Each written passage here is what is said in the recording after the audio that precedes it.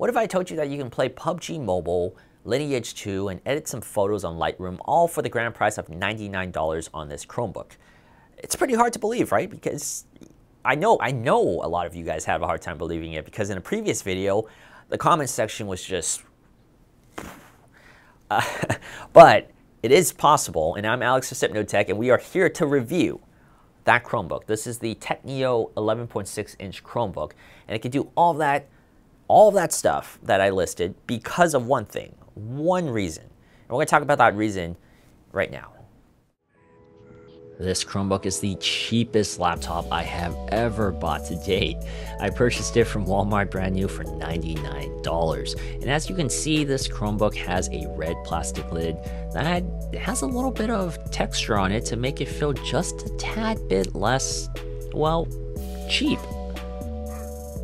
The beauty of running Chrome OS is that regardless of hardware specifications, most Chromebooks will give its users a terrific web browsing experience. We get that here as pages load at a respectable pace, and with the current universal Chrome OS UI, it feels like a more premium experience than it really is. That's the beauty of Chrome OS. Budget devices have always been a catering point for this platform, and this is no different. So I thought I needed to address this because a lot of you guys were confused. So like about a month ago, PUBG Mobile came out, right? And I wanted to test it out on a Chromebook, and I knew I wanted to do it on a Chromebook, and I have a lot of them. But I decided to do it on this one because this was a $99 Chromebook, and I thought, wow, that's an awesome combination if I can get PUBG Mobile to work on a $99 Chromebook. What limitations are there, right? So I went to the Google Play Store, downloaded it, and it worked. And I shot a video of me playing it. And a lot of people were confused. They were asking me, how did you get this to work? Did you run an emulator? What emulator are you using? Did you hack it? Did you, is this GeForce Now? Is this using Wine? And in the video, I actually pulled up the Google Play Store and I showed how to download it. You just literally type in PUBG Mobile and you download it from the Google Play Store. And I guess a lot of people were still confused about that. So I do want to tell you that yes, Google actually has their Play Store, the Android Google Play Store on Chrome OS. And the Play Store is the great equalizer for budget Chromebooks. On the surface, there isn't much flair for excitement. It contains a 1.8 GHz quad-core Rock chip for a processor, 4 GB of RAM, and only 32 GB of flash storage. It's as it sounds, not too impressive. On one side, you have a USB 2.0 port and an HDMI one. That's also where you're going to plug in the AC adapter to charge this battery. It didn't last too long for me streaming movies on Plex and casually browsing the web. Probably, I would say, an average of 7 to 8 hours. That sounds about right. The standby life isn't good either. The other side of the laptop gives you a micro SD card slot for additional storage, another USB 2.0 slot, and a headphone jack.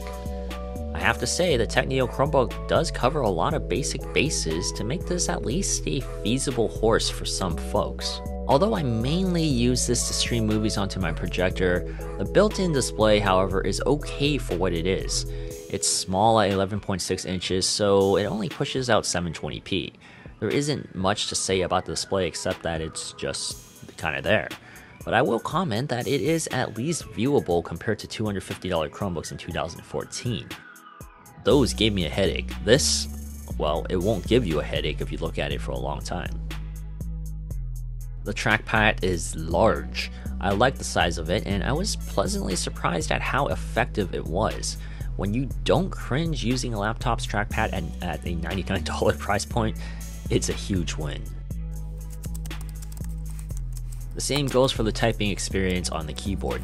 The keys are slightly more mushy than I'd like, and there really isn't much travel, but it's not the worst I've typed on, and definitely one I could type on for a long period of time. So what makes this Teqnio Chromebook attractive at all? Well, the $99 price point and the ability for it to have the Google Play Store. They go hand in hand in making this a very unique package. Because if you think about it, $100, you really can't even get a laptop for $100. You really can't. And for a Chromebook of this stature, just 4 years ago, you paid about $200 for a cheap plastic Chromebook with a bad typing experience, horrible screen, and yet people like me still loved it because it ran Chrome OS, and Chrome OS is such a pleasant experience to use. I'm not going to sit here and tell you guys this is the best thing in the world, because it definitely is not, and anybody saying that is fooling themselves because of the price point.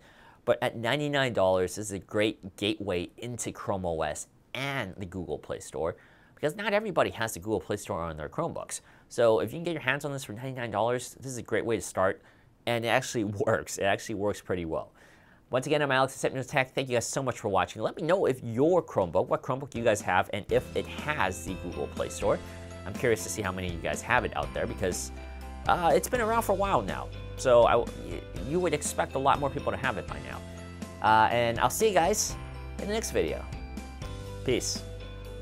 If you like this video, be sure to like, comment, and subscribe. Also, hit the bell button below so that you don't miss a single video in the future.